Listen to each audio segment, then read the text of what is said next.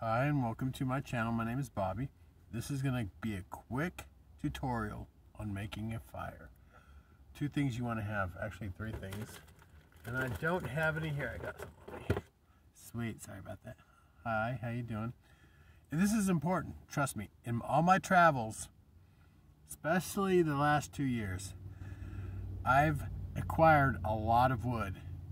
When I was in campgrounds, especially in Washington State, I hung out there for 2 weeks, and people would show up and they would try to burn these big pieces of wood, and by the end of the night they just got tired of trying to light it, and they'd all go to bed. Next morning it'd rain or whatever, and they'd leave, and there'd just be all this fresh wood in their fire pit that I could just take and burn because they didn't know what they were doing.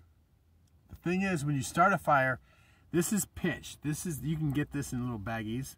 It basically instantly starts, and it burns really thick, and it's kind of black smoke, so it's kind of nasty.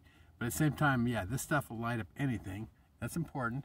You want to dig a little hole around. If you're gonna just have like a ring fire, I have a pit fire.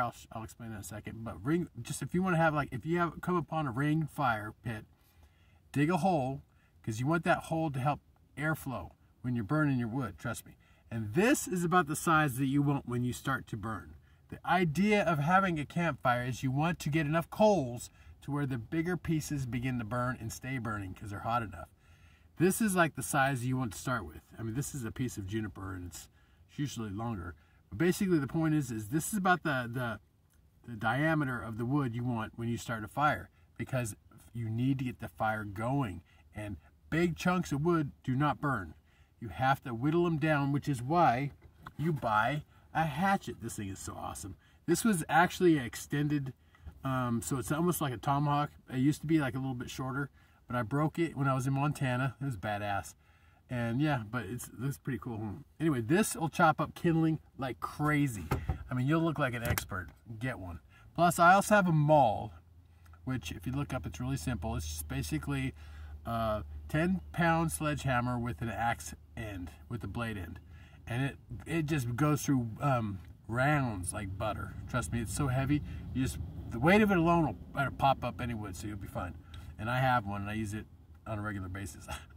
I trip people out. I'll show up with all this wood, I'll break up that thing and just start busting up my wood. Anyway, so this is the size you want to start your wood. You do not want to be throwing wood on a fire that's a big log. You know what I'm talking about? You get those bundles of 5 and 6.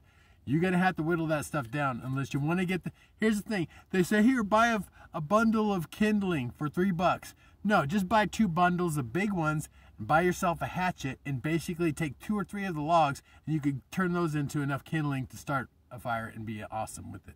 So yes, use pitch little sticks. You can buy them in any store, and don't be afraid to use like cotton balls and Vaseline or whatever you want, whatever trick you want to do to start a fire.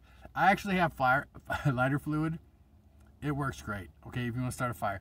I have actually, another thing I was going to mention is I have a fire pit, but it's a portable, and it has legs that you can take off, and you can, yeah, you've seen it in videos.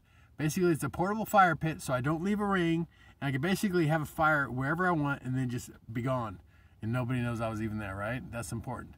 So anyway, and I love burning wood. Anyways, it's part of my ritual. So yeah, learn how to burn a fire. Like I said, I started out, because I know how to camp and stuff, so I started out doing old school, paper, and chopping the wood really thin and fine, and then burning that for a minute, and then kind of started laying on the bigger pieces like this, nothing bigger. Anyway, but I got tired of that. I was like, man, I know how to make a fire. I'm just gonna cheat. And so I just prop up my stuff in the morning. It's funny because I'd be around other people, and I just take out my little, my little fire pit and just load it up with wood, and then just pour some lighter fluid on it. Like within 10 minutes of being awake, I got a fire roaring. Especially when it's a freezing morning, that's awesome. Anyway, so that's it. That's my tips for the fire. Always have enough matches, of course, or lighters. And I did a tutorial on lighters earlier about how they suck, and this one wasn't too bad, but yeah, the other one just went through way too much fluid. And the other one that I got, the Duraflame, it doesn't light for shit. It's just never the whole high and low flame. There was no high flame. It was just all low, which was shit. Anyway, so that's it. That's my little tip for campfire in starting a fire. And like I said, you need kindling, you need to get a hatchet, and don't try to burn big pieces of log because you're just going to give somebody else some firewood for later on. Anyway, I love you. God loves you. And the universe is crazy about campfires. Okay, have a wonderful day. Okay, bye.